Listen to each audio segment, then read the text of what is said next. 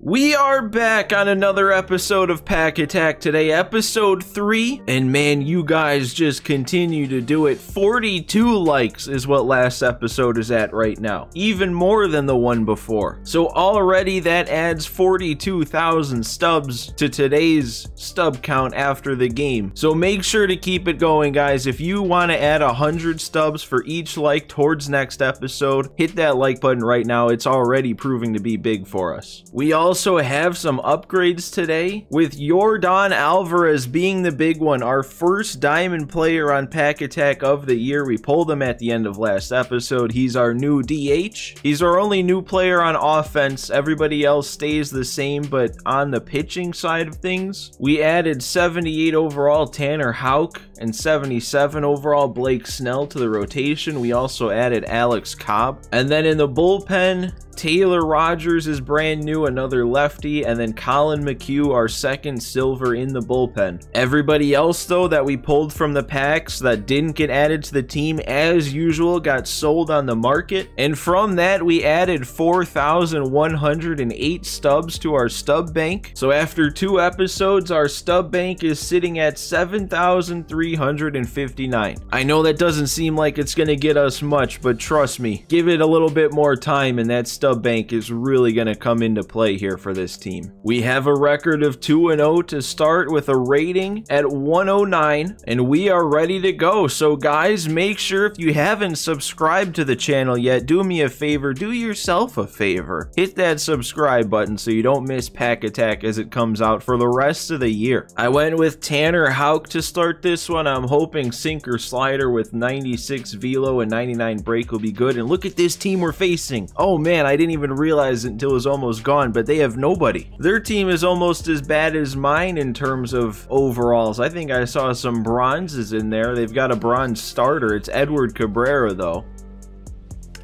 And Jake McCarthy starting it off with a leadoff single up the middle. I kind of want to take off with him as soon as we can. All right, 1-1 count. I'm taking off. Terrible jump. We got a swing, and that actually worked perfectly.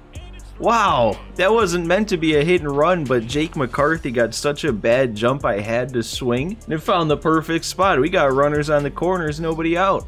For Yordan. And Yordan, on the very first pitch he sees of Pack Attack, hits a no-doubter. We couldn't have expected anything less. What a start to the game. Our team has some power. That's only our 3rd total home run in our 3rd game, but I feel like Yordan is gonna like match that maybe by the end of this game. And then a perfect from Hoskins. So we're starting it right back up, still nobody out. And this is worrying. Either we're frozen or this guy had enough. Oh, I got disconnected. Oh no, that's cool. Well, it still says I'm 2-0 here, so did it not hand me a loss? Are we good? Oh, my rating got better. So wait, what happened? Man, I have no idea what this count says here. It seems glitched. It still says I'm 2-0, but on the standing screen, it says we have 3 games played and my rating went up to 160. You know, I think what I'm gonna do is maybe just let things sit for a little bit, let it simmer. Maybe it works itself out on the back end and either gives me a win or gives me a loss or disqualifies the game or something. I don't know. All right, well, I don't know what happened. We still have the same record of 2-0. Nothing changed after I've let it sit for a while. It counted all the stats, but it didn't count the win. It even, if you go into game history and summary, it showed me getting rating and him not. And it even says up at the top, Pack Attack win in 1 inning, but I also don't know. I don't know what happened. So I think for the purposes of Pack Attack and counting stubs, I'm just going to count that one like the game is counting it. So I'm not going to count it as a win. I'm not going to count it as a win towards our win streak, but all the stats from those 4 at-bats are going to count. And since I'm not counting it as a win or adding it to the streak, we're not going to do it like how I said in the rules where, like, you know, if the next game goes long enough, then we only pick 1. I'm just going to basically, for the purposes of counting stats, just tack on those 4 at-bats to whatever stats we get in this next game. I can't think of a better way to do it. I've literally never seen anything like this happen before, but here we are, only on Pack Attack. I was able to start Tanner Houck again. He didn't lose any energy because he didn't pitch. We got to face Giolito. All right, how about that? 89 Giolito. I saw a couple other 89s in that lineup, but also I saw Chipper. So I don't know why he doesn't have a full 99 team. We're back at home. He's 4-0. Oh, and I like that. Swinging at the slider in the dirt on the first pitch. Hopefully we can live below the zone or not. Okay. Oh, okay, it worked. That's about as bad as you can miss a spot and still get a strikeout. Wow, he doesn't know what he's swinging at here. Early on the slider, late, couldn't make up his mind on the sinker, and back to the slider for another strikeout. And he hit it back up the middle, and the shift is still on. I keep forgetting to turn that off permanently, but it helped us there. 1, 2, 3 to start. Ooh, and Jake McCarthy starting it off again with a base hit up the middle. You know what? I'm going to take off with him again. Let's do it. He got a better jump that time. It was a fastball, but it looks like we're in there. That's probably a pitch I'd want to swing at, but we'll take our runner on second with nobody out. And then strikeout. There we go. That's how it's done. Oh, and they put Yordan on. So not another chance to go deep again, but he's on base again. Oh, we're going to move up on that. Got through the 5-hole. There we go. Now a deep fly ball on a 3-1 count's all it's going to take. Or we'll take another walk and load the bases. With Seager up, we've got the matchup. Come on, Corey. That's okay. That's a run. 99 speed. I'm going for it. I don't know who he has out there, but we should be good. Yeah, we're in there. Man, how am I missing these? I'm too geared up for a fastball that's not coming.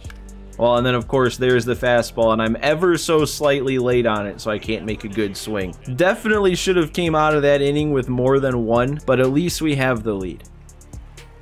There we go, another strikeout on the slider that time. Oh, and there we go. Chipper doesn't have a shift. There we go, though, an instant double play. We nailed both throws. And Edmund, he's still 0 for against righties. There we go, Zunino. He left the slider there. Actually, he's been trying to throw that pitch all game, and he usually doesn't hit the zone. It doesn't look like that one. Or maybe. No, it is getting down. It's getting way down. 25 speed isn't going to be enough to bring him around, but we'll take runners on second and third again with 1 out. And Jake McCarthy, did he do it again? He did. It got down. We're going to bring them both around to score. He might even get a triple out of this. I'm going for it. Oh my God, that was a... Oh no, it wasn't. I thought that was a good throw. Another triple for Jake McCarthy. I think that's 2 for him already. That's going to score another run, but that one's not getting down. Oh, it is. It actually is. Oh, he looked like he was playing in because that was not hit that deep and he was going back on it. Oh, and Yordan rolled over on it. Honestly, if he only threw that circle change, he might be doing a little bit better because that's a tough pitch to see. See, even against righties, that's a hanger. I don't think that's going to have enough to do anything. Although, who knows at this point, anything can get down. There we go, up and away on the heat. Got him chasing. That's 4 for Houck. See, I'm learning I can't throw the same pitch twice. He looked really dumb on that slider 2 pitches ago, and then he spit on a really good 1-2 slider. There we go. The splitter in the dirt strikes out the side in the third. Houck is looking really good, actually. I don't think I made a good enough swing on that. See what I mean? I can't have the right swing on that circle change. That might be the best swing I've made on it yet, and it didn't go anywhere. And Hayes, that's another circle change. That might take the new spot for best swing on a circle change, and it's another out.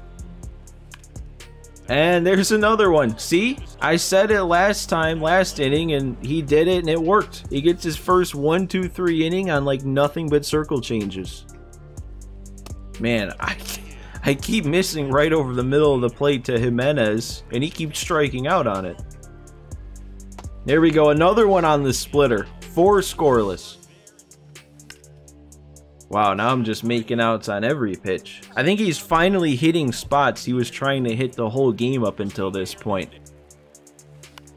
And there's another one. Wow, I can't figure it out all of a sudden. That's another 1-2-3 inning on, I think, under 10 pitches again. We can't get comfortable. A 4-0 lead is not safe against a team full of diamonds with the pitching I have, no matter how bad he's looked at the plate. There we go. Up the ladder there, 9 strikeouts. Oh, we can't get to double digits against Chipper. Oh man, Edmund, buddy. Another strikeout splitter. That's 10 strikeouts in 5 innings. Tanner Houck, he might need a better card. Taylor Ward, there we go. There's a circle change that's getting down. I'm going for 2. This is a mistake.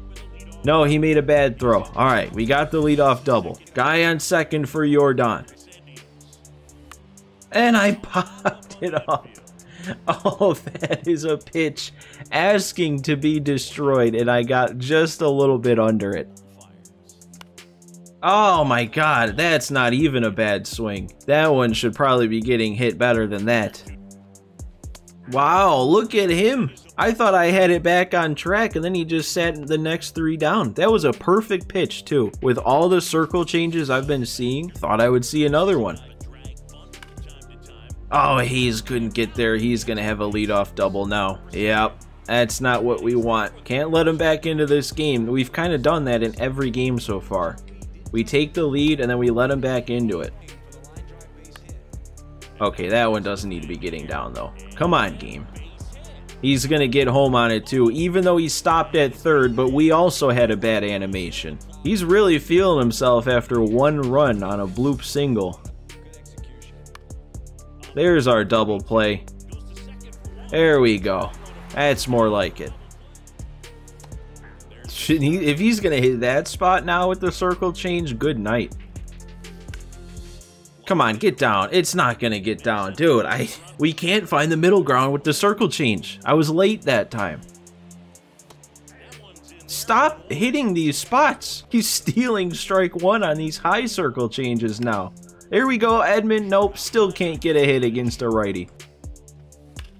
And Zanino, I turn on it that time. We had all different types of swings. I think I had a late swing, an early swing, and a good swing. And it's a 1-2-3 inning. It is amazing that one pitch, the Lucas Giolito circle change, is keeping him in this game.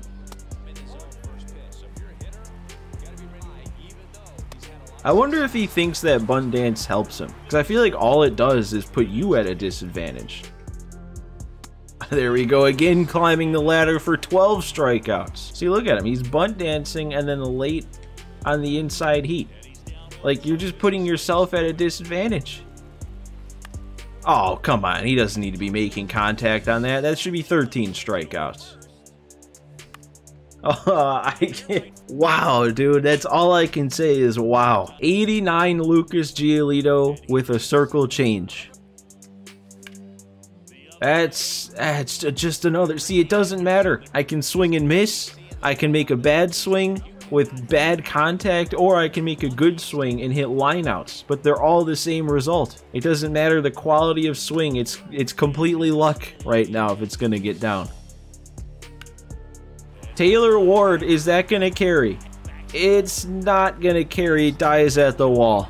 Let's add another hit type to the list that it doesn't matter against that circle change. Well, all we got to do is try and get through 2 more. I'm going to leave Houck in for an 8th. There we go, another one in the dirt on the splitter. I think that's the first time I've struck out Jones finally. And that's another one to that same spot. Ward's gonna get there. I really hope I can finally put some more runs across, because I kind of want to leave Houck in for the extra complete game stubs. He is going to the pen though in the 8th. That actually might be a good chance for us to put up more runs.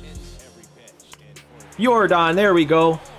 All we needed was to see a different pitcher. Doesn't matter, righty, lefty, he'll take him deep. His 2nd home run of the episode.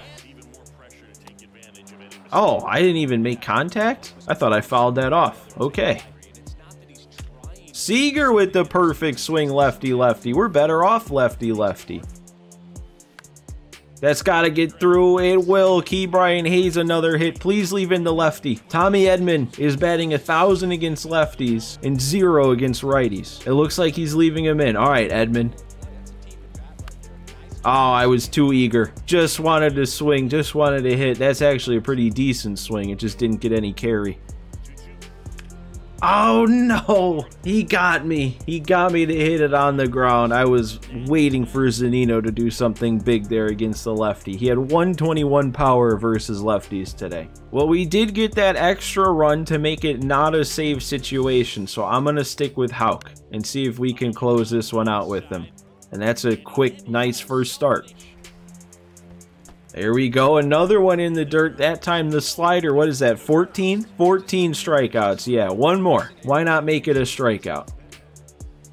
Or a weak pop fly to center on the first pitch. Same thing, same result, and that's another nice win. I don't like our trend, though, of scoring early and then just, like, stopping scoring. We did it again today. Put up 4 in the first 2 innings and then only 1 in the rest of the game and got absolutely shut down by that Giolito circle change from the 3rd inning on. So that win added another 74 rating, getting us up to 234. So, I mean...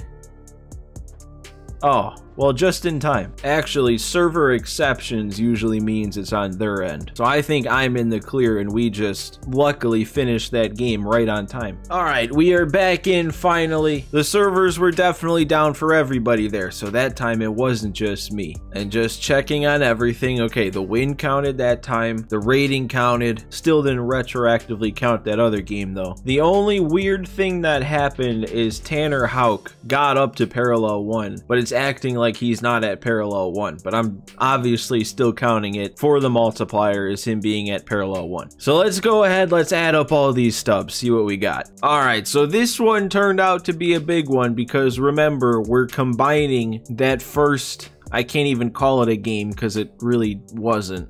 But we're combining that first attempt at a game into this game, and there are a couple of confusing points, so I'll bring it up when we get there, but I don't know, hopefully you guys don't disagree with what I've decided. But anyway, starting with runs, we had 8 because we're taking the 5 from this, combining it with the 3 from the other one, so 8 runs gives us 4,000 stubs, and then again combining the 2, 24 total bases gives us 4,800. We drew 2 walks both in this game, so that's another 400. We had 2 home run bonuses, so that's 400 stubs. We stole the 1 base, so that adds on an extra 200. And then this is the first one that I kind of use my own discretion on, but I think I did it in the past. I think I did it last year. But I gave myself 2 5-hit bonuses because we had 9 hits in this game, but then go back to this one, we actually had 4 because we had that Rhys Hoskins one, but it doesn't show up on the box score. So if we're combining games, that triggers the every 5-hit bonus twice for 1,000 stubs. This one might be a little bit more controversial, I guess, but I'm going on the side of whatever gives us more stubs because I feel like that's just generally more exciting to get more packs and try and get this team better quicker. But since I specifically said that we're not going to be treating this like we're playing a second game, we're just going to add in those 4 at-bats and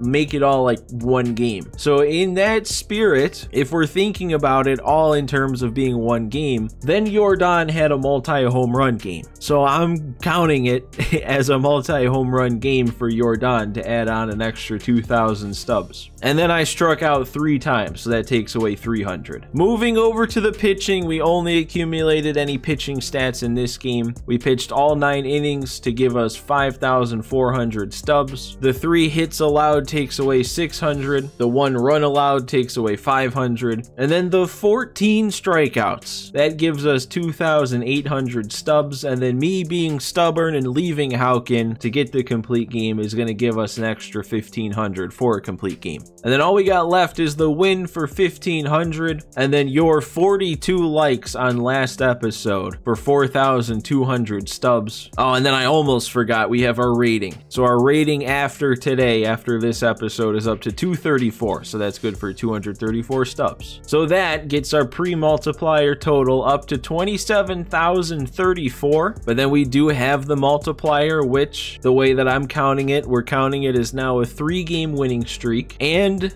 3 parallel ones on the squad that combines together to give us a multiplier today of times 1.03. So that is going to add on an extra 811 stubs onto our total, bringing our final stub total for today's game to a whopping 27,845 stubs. And this is what I went with all those stubs. We got another 10-pack bundle, 5 more packs on top of it, and then our first Diamond Duo pack. So all this costs 28,500 stubs. So we were just past the halfway point to round up. So we have to take 655 stubs out of the bank to get that extra pack. So hopefully that extra pack is worth taking those stubs out of the bank for rounding. But we had to. I didn't have a choice. But come on, man. 15 show packs, a silver pack, and a diamond duo pack. You gotta imagine we're gonna get something, right? Luck's gotta be on our side today. That's a great way to start. 66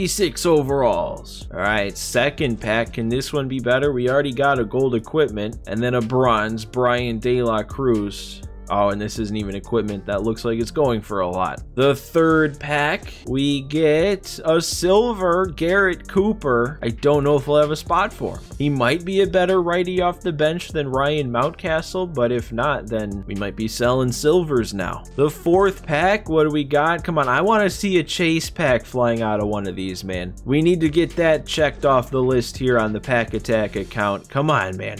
No, come on. Better packs. Let's go. Come on. I'm saying come on way too often. What is this now? The sixth pack? We got more bronzes. All right. Kendall Graveman. I don't know, at a 68. I don't know if he's good enough. He has a really good pitch mix, though. It's tough not to add him. There we go. A gold. All right, that's something decent. This could be our third gold getting added to the team, and it's a catcher, Sean Murphy. And hey, you know, this might be a really good sign here. Pulling Torrey Hunter Jr. out of one of the show packs when Torrey Hunter Sr. is in play. 8 more packs before we get there, though. Ooh, we got a diamond unlockable. That's at least 1,000 towards the stub bank. Eli Morgan could make the team too. 7 to go. We've got a couple of decent pulls in a row here. So yeah, bring us back down to earth. 6 more. Another gold unlockable, but not anything great from the pack, but it's at least 500, I think. 5 more to go. Another gold unlockable, a silver Lance Lynn. I think we've got a spot for him. I think he'll fill out our rotation with silvers then. 4 more. Come on, at least another gold. I gotta get another gold out of these packs. I don't think Espinal is good enough to make the team. I think we're definitely at the point, unless there's some crazy bronze bat that we pull, it probably at least needs to be a silver for it to be an upgrade. And even at that point, maybe not. Who knows? Second to last pack here. It's another silver. It's Suarez. It's definitely a decision to think about. All right, and then the last show pack. Do we have anything? Nope, just 1 more bronze. Kirby Yates. I don't know. Silver player pack. I wonder how many of these it's going to take before we get our first non-silver. There's another silver. It's Tyler Mahle. Well, now we got to decide between him or Bailey Ober, which 75 overall silver starter we want in our rotation. All right, this is the big one though. Diamond Duo Pack, Torrey Hunter, Brian Wilson, the featured items. Torrey Hunter. Let's manifest it. Cross all your fingers, cross all your toes. It helps. Trust me, it helps. What do we got? First Diamond Duo Pack. Is it lucky? It's a gold. Not as bad as it could have been, but that's not a diamond pull. And it's gonna be Brandon Woodruff. So another starting pitcher that makes us not have to decide now between Ober and Mahle, because it's going to be Woodruff. And there we go. That is it for episode 3 of Pack Attack, our best episode yet. We had Yordan debut and hit a couple of home runs just like we all expected him to, and we're still undefeated. So guys, once again, make sure you've hit that like button on this video to add 100 stubs towards the next one. It helps a lot for these packs. And if you haven't subscribed to the channel yet, go ahead, hit that subscribe button. We have so much more Pack Attack coming out. I try to have it come out every other day. But guys, thanks for watching today. Thanks for stopping by, and I will see you next time.